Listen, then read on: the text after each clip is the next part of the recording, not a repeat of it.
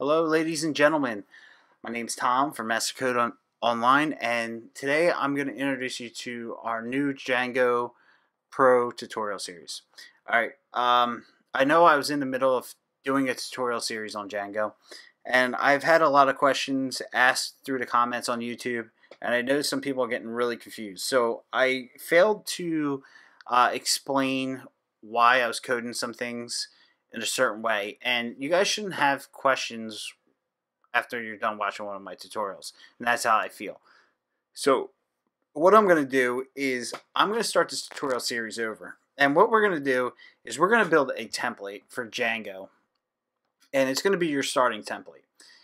It's going to be configured for your development process and your production process. And what I mean by your production process, it's going to be set up so all you have to do is simply put a couple lines of code into your terminal and send this site off to Heroku, and it would be hosted. All right, that is my goal in setting up a template. All right, then I'm going to teach you how to set it up in Heroku, and then from there I'll teach you guys how to build apps. But the main goal here at first is to make sure we can get not only Django set up properly, because Django does come set up pretty much for us, but there's a little tweaking that you always have to do. And if we can set up a template where you guys don't have to do that tweaking every time, it'll make your life so much easier.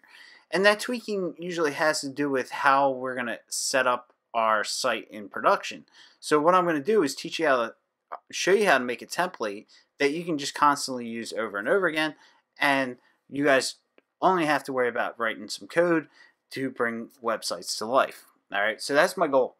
And that's why I kind of stepped away from the previous tutorial series, because that one I was shooting from my hip, and I feel like I wasn't getting my knowledge out there enough. So what I'm going to do is take it a little bit slower and show you how to properly do it, because I have a template that I use all the time.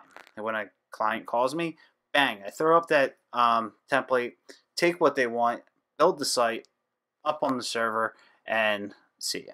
And that's how it should be. Alright, so if you guys have any questions, please let me know. Otherwise, keep moving on through the tutorial series. You guys are going to learn a lot, I promise you that.